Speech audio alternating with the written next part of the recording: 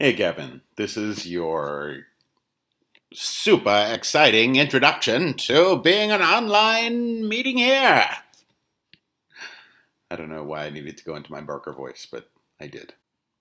I set up Eventbrite events for these first two events, and you can see they have links inside them, and they also have this cool tickets button that shows even when the list is collapsed. And if I click on this, it'll take me over to Eventbrite to the event, which, ooh, pretty.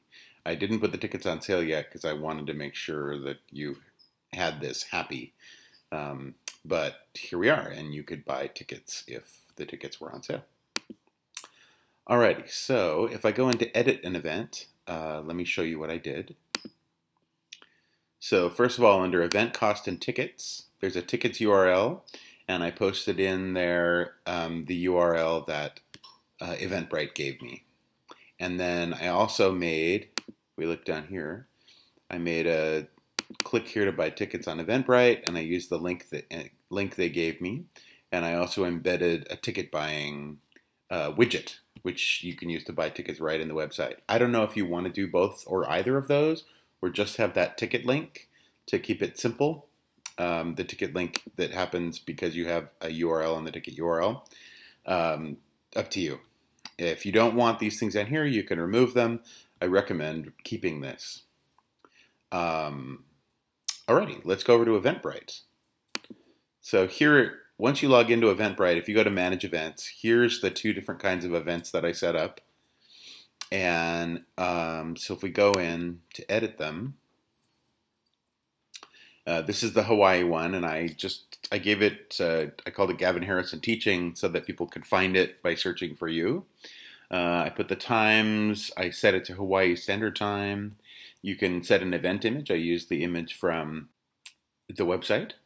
I copied the introduction for the description of the event. You may want to customize this part. I'm not sure. Then I created tickets. I created 100 at the regular price, 5 at the discount price, and 5 at the donation price. You can, of course, just click in and adjust those. I set it to be public so that people can find it on Eventbrite. Otherwise, you could only be found by them linking from your website. I set it to a seminar or talk, religion, spirituality, Buddhism. You can, of course, customize that.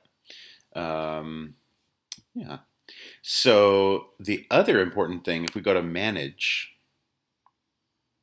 is the confirmation website and the confirmation email. So we go here to order confirmation on the left.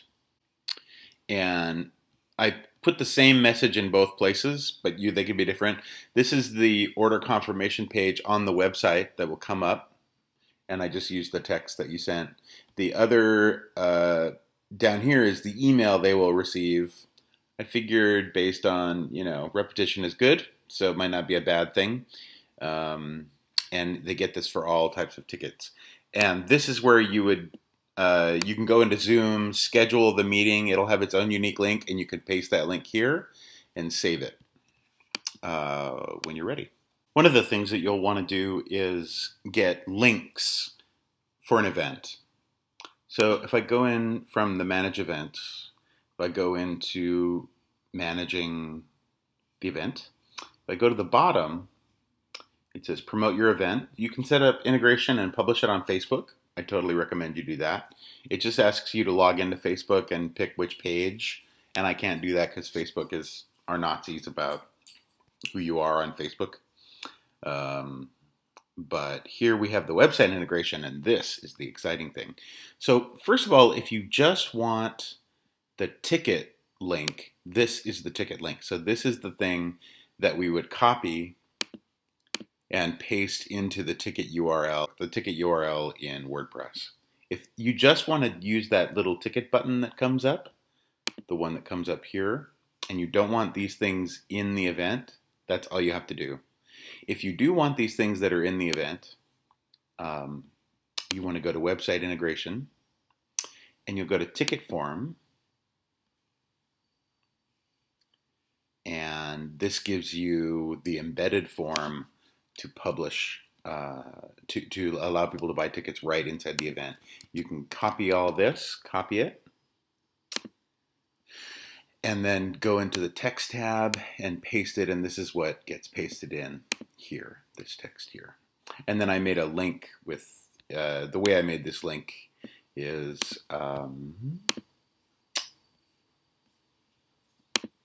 one of the other options on the website integration is text link. And that just makes it real easy to copy the text, and it gives you the link to the tickets there again. And you can just copy this, and I pasted it in here, and then I changed the text to say, click here to buy tickets on Eventbrite. Okay, so hopefully that was clearer than mud.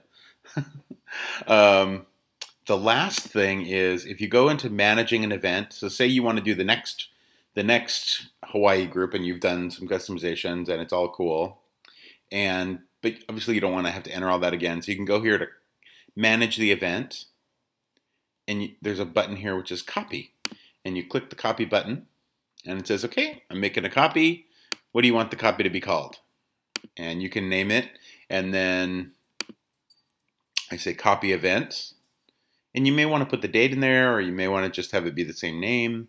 And then you want to make sure, obviously, to go in and customize the dates and the time. And that's all there is to it. I hope that's useful.